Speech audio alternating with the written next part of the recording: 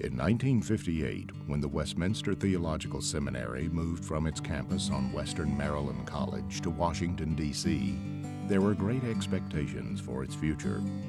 From its beginnings in 1882, the seminary's principal mission was to prepare its graduates for ministry. With the move to Washington, the institution not only changed its name to Wesley Theological Seminary, but it also began a subtle transformation in its mission that would start to flower a century after its founding. By 1982, Wesley's enrollment had grown substantially, and despite a well-earned reputation for outstanding theological education, the seminary faced some serious difficulties as its new president, Doug Lewis, began his term.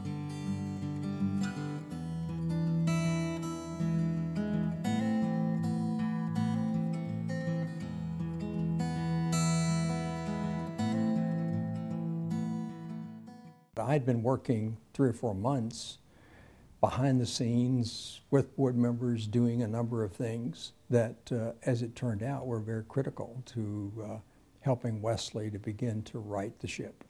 I think most people knew that Wesley had some difficulties financially. What they didn't know was how difficult it was. To give you some concrete illustration of that, they had been running a deficit for 7 years. They had a $2 million endowment, which they'd spent $1.3 million of, and so they had about $700,000 in the bank. And the last year before I came, they had a $369,000 deficit out of a $3 million budget. So that the future was not bright, financially speaking. Everybody was, faculty and others were aware of that, but nobody quite knew how serious or what to do about it. Very soon after he became president, he gathered the faculty and told us that he had discovered we were in a deep financial crisis. That had not been shared with the faculty. We weren't aware of the depth of that crisis. We knew that Wesley was really, in a bind. And that's why I say that that God loved Wesley. I tell people today God loved Wesley because that was a crucial time that Wesley could have been shut down. Things were really bad. Some people can reach out to people, some people know, some people bring in people that didn't know can help them. And I think when you change people on the board of governors and change people's mentality and make decision, that tough decision, very tough decision, but it was always for the benefit of the whole. And I believe when he was able to do all those things and not waver whatsoever, because he knew it was for the benefit of the whole, things really began to prosper. We balanced the budget the first year. And one of the critical moments of that was, and that was not any one thing. We were fortunate that we had a good, strong enrollment. We raised a lot more money. We controlled our expenses, et cetera. But about June the 15th, I remember, our fiscal year ends June 30. One Saturday morning, I got a call from Helen Smith. She was later chair. She was a member of the board. And Gordon, her husband, had been on the search committee who chose me. And Helen said, Gordon and I were just sitting here drinking coffee and talking about Wesley and how things are going well. How close are we to balancing the budget? I said, well, Helen, we count this every day. And I said, the best we can tell, we're about $50,000 short.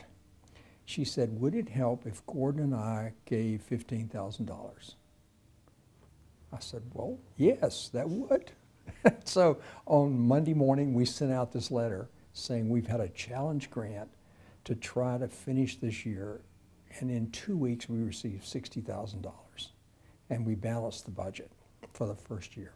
And Wesley had 20 years of balanced budgets from that point on. He certainly had the governance that he was going to need to make the seminary grow wasn't in place. And he almost single-handedly went out and recruited the new the new people who would be the supporters of the seminary? The meetings were with a good agenda.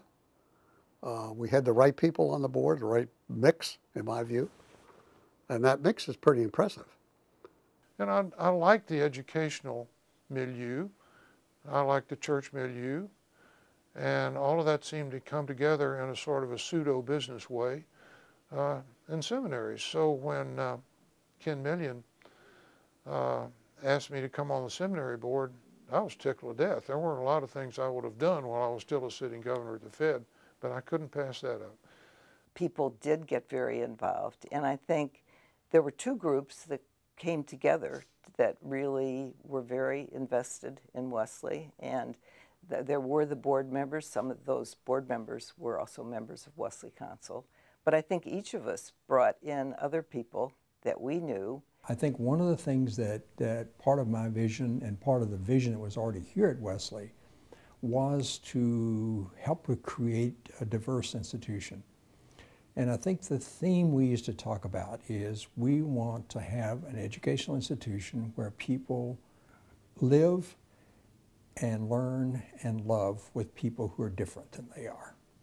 And that's part of what our world was becoming. And so we had to prepare people for that kind of world. And it was not just, you can't just offer courses on it. You have to be that kind of community. And that's why we really worked at building a diverse community. That hiring more diverse faculty helped us attract a more diverse student body. But we also need to be honest. There are seminaries with good intentions on that have trouble following through on them. We're fortunate to be in Washington, D.C. So the pool of potential students is richly diverse. So in part, it was both fortunate and an intentional strategy to reflect the setting where we are. The diversity of the faculty and the diversity of the student body really kind of went hand in hand. One of the things that I will never forget this faculty for, Nelson Mandela was still in jail in South Africa. Apartheid was still being practiced in South Africa as the law. There were all kinds of protests against apartheid, including not investing in South Africa and so on. And I felt that the faculty at Wesley Seminary needed to make a witness and to make a statement about apartheid. Now, I had a little convincing to do to get the faculty to do this. Doug helped. Doug Lewis helped. He saw the justice issue involved, and as I said, I said, now, Doug, you're supposed to be an authority on conflict management. Now, we've got a conflict here, and we need to protest. We need to protest the injustice. Well, anyway, to make a long story short, the whole faculty was arrested in the city of Washington, protesting apartheid in South Africa. Doug made a difference. He was a leader, and Doug listened to the faculty. He listened to his faculty. He knew, and at least he learned. If he didn't know before he got there, he learned the most important thing on a theological school, in a theological school, is its faculty. Doug Lewis intended to move this seminary back into greater proximity with the church and a greater ability to speak the native language of faith of the surrounding communities. He set out to do that. And he hired Doug Meeks as a dean and supported that cluster of faculty that came in. I was one of the first four, but not by any means the last. I could, name off on my fingers the others who came in succession. But I would say that the language of faith and conviction and scholarship that we spoke was not Doug Lewis's own native language. It was his judgment about what the seminary needed to do and to become to thrive. Doug Meeks had been dean 1 year, maybe 2 years, and Doug had a vision for making Wesley a much more church-based seminary so that its relationship was going to be collaborative, and I think the phrase that we were using was church-based seminary. And that was not a vision that everybody was comfortable with, because another model is that you've got, you know, the seminary standing prophetically outside and beyond the church. And Doug's vision was a much closer, intimate partnership. And so it was a time of where Doug was rallying people to that mission, and it was being contested by others as well. Over time, what happened is Doug's and Doug Meeks and Doug Lewis's vision for the seminary prevailed, and I think it got internalized by the faculty, the students, the administration. And it didn't happen overnight, but it was a vision that people believed in, and I think in time it really took root. It's a very different, when you come to Wesley, you experience all kinds of different people, different ages, different racial, ethnic, different theological backgrounds, et cetera. So you can't not be confronted with people who are different than you are here. And that was one of our visions. So that was one of the things we worked on. Wesley isn't just Methodist or Baptist, but we've got, I don't know how many different denominations involved here now, and even some secular students who said they're just coming to get a deeper understanding of spirituality.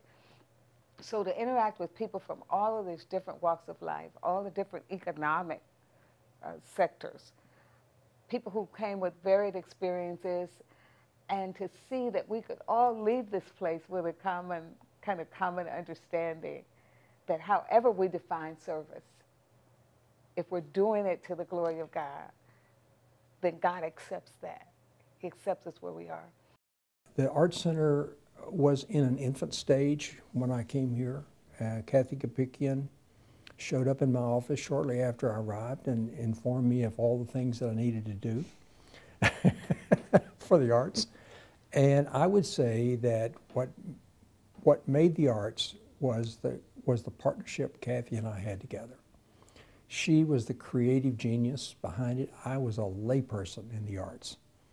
But what I did was I provided the institutional support and affirmation for that to happen. Kathy always said, an artist is not a special kind of person, but every person's a special kind of artist. And we were not about training artists here. We were about helping people be in touch with their own creativity and imagination. And that's why it's part of a theological school, because we're about helping people be in touch with their calling, their imagination, their gifts, whatever they are. And Doug Lewis comes. He looked around and saw the art studio and what students were doing. And he looked around and he said, I would like to have a big exhibition for my installation as president. I said to myself, oh boy, maybe I have an ally. So I did. I got all kinds of student work and had a wonderful exhibition for his installation. And then I don't know how long after that he called me into his office and said he wanted to create a center for the arts. In the beginning it was really just the visual arts, and music always had a place here. I brought in the visual arts, but once they were here, then it was a question of bringing in drama and dance. Because it's really, these are the multiple languages of worship. And theological proclamation comes vis-a-vis all of these languages. You know, I think I loved every day of being president. It was the most fun thing I've ever done in my life. And it was not that it wasn't hard sometimes, or that I did it perfectly every time, but it was a great thing. As I used to say, I would see a miracle a week. I would see somebody or something that had transformative power to it, that something happened for them. And it could be a faculty member, it could be a student, it could be a board member, and you know, I've got countless stories about that.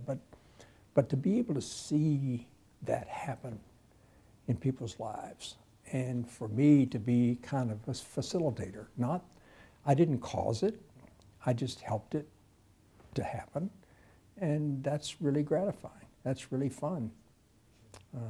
Even when you have to do the hard stuff, if you believe that that's what's is good for the whole institution, then you have to be satisfied with that. Having David McAllister Wilson succeed me, and the confidence that Wesley was on track, that it had a board that was willing to step out and make that decision, and a person who I had great confidence in to follow that, I would say maybe that was certainly my decision of retirement, and how we handled the transition was, I thought, extremely important for the future of the institution. I see a lot of Doug in David, and so there's no way that you can work so closely with somebody for 20 years and not be shaped in your own way of leading. But I think the strengths of that far outweigh, you know, whatever weaknesses there may be in that continuity, because continuity is so hard to have in a theological school, where at any time 40% of seminary presidents will have been there less than 3 years, and only 10 to 20% will have been there more than 10 years. So to have not only a 20-year presidency, but then have that continued with much of the same DNA has been a tremendous advantage. I knew that Doug was retiring. I knew that that could be the end of my time at Wesley. We have had chapters at Wesley that run about 4 to 5 years. And I knew it was the end of a chapter. I didn't know if it was the end of the book. I didn't know what would happen, and I was really surprised when they came to see me and tell me that they'd made this decision. When David took it on, it was ready to bloom. David had thought about it a lot, had very good sound ideas about what that blooming should consist of. Well, in that year of transition, the most obvious challenge was 9/11. And that was, of course, a challenge for the country and for other parts of Washington, but it also became a real challenge to this city and to this seminary, because we have always seen Washington as one of our strengths. And some people said in those days, well, your enrollment's going to be hurt because people will be afraid to come to Washington. But I felt at the time, and still do, we want the students who want to come to Washington. So rather than downplay our location, that was going to be a time when we focused on it. We were facing a period of great struggle within the mainline Protestant church to figure out what its mission is and how it can thrive in the 21st century.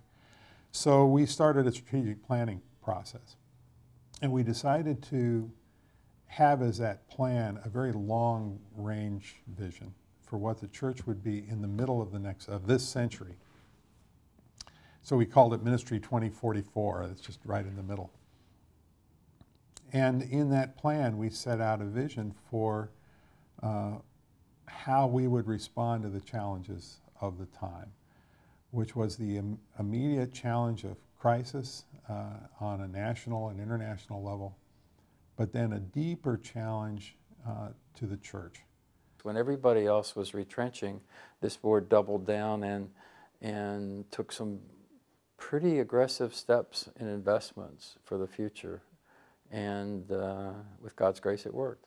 So decisions made for relating to increased financial aid for younger folks, because we wanted to increase the percent of younger folks who were attending Wesley.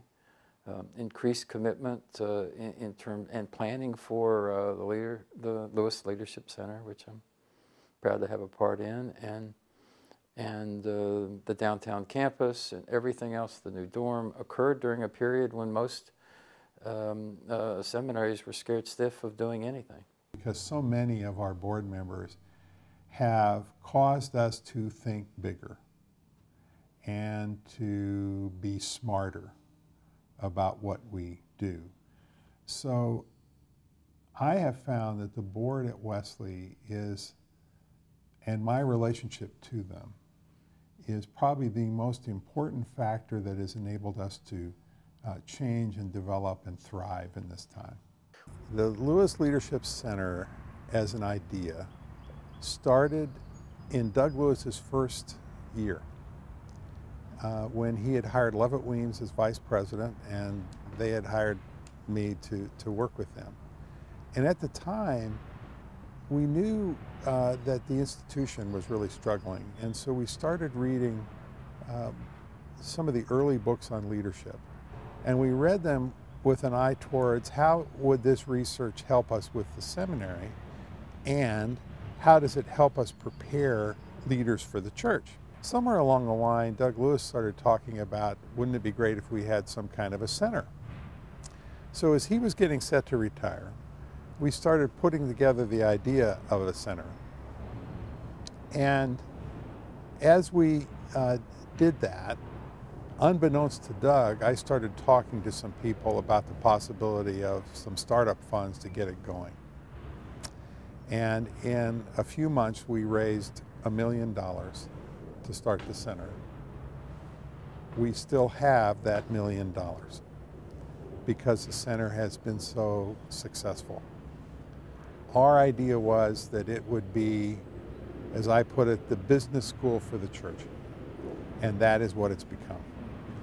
And it has become such an important resource for pastors, for lay people, for congregations to receive actionable strategic insights, that the funding has come in through a series of grants and gifts, and most importantly, fees for service, that has caused this to be really unique in theological education. There's nothing that approaches what the Leadership Center does.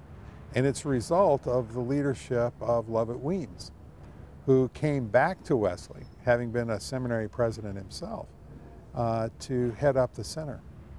And so, in a way, this sort of comes full circle on all of Wesley's history and all that we've tried to be. We had talked for years about we ought to make Wesley a more vital place in the nation's capital. While we sat in the richest part of D.C., in Northwest D.C., where the people who live out there are kind of different than the people who live in Southeast D.C. So something had to be done about that. And then thanks to people like Earl Stafford and Mike McCurry and others, Wesley got serious about moving a campus downtown. The two congregations in Wesley Seminary agreed to have a partnership. And that partnership meant Wesley would expand its programs and have offices downtown. We also have 17 students living in space in that renovated building. So we own a part of the building. And more importantly, we own the mission of revitalizing churches downtown. But the really breakthrough things have been conversations I've had with board members about what we ought to be doing. I think of conversations I had with Marty Carr, who really said, you have to do something about your dorm. I didn't want to build a dorm. I thought, we don't need to spend time and money on that. It turned out to be very essential. Well, it's just, as a mother of 6 children, you just kind of look at the housekeeping type things. And I couldn't believe that all these kids came to Wesley, especially in the summertime. No air conditioning. They finally ended up getting some window air conditioning, but they all rely so much on their computers and everything, and they just, you know, the wiring was not sufficient, and there were leaks, and, you know, they just needed to get into the modern world. So I don't think David really wanted that, but enough people did, and so we now have this lovely new dorm. I think the key to Wesley's success is that we practice shared leadership and shared vision. There is no good idea at Wesley that comes from the president's office. It's the result of a lot of people. And not every week, but maybe twice a month, somebody comes to my office with a good idea. And so we try to incorporate everybody's vision so that it's a shared vision. And that means we need to have shared leadership. So people like Lovett Weems in the Leadership Center, people like Vice President Kyung Lim Shin Lee in our global initiatives, there's so many others. But the one who has made the most difference in this period of our growth and our flowering as an institution has been Bruce Birch, who served for a combined total of 12 years as the Dean of Wesley. Bruce not only led the faculty, but he was a partner with me to dream about the institution and make things possible that most seminaries would find impossible. The relationship of the board to the faculty has also been important. And there are some institutions where those two entities are kept apart. Our faculty are an extraordinary group of men and women, not just as teachers and scholars, but they also care about the future of the seminary. So the conversations board members and faculty have together, we structure those conversations, make sure we give that an opportunity, have been a part of how everybody's on the same page at Wesley. They may not agree with everything on the page, but we're all moving in the same direction. You know, one of the things I know about the Wesley board is they're highly accomplished people, but they're church people. They're people who, you know, make commitment to attending church, contributing to the life of the church, finances, service. That's an important part of who they are. And so I feel a strong sense of collaboration with the board members that I've gotten to know.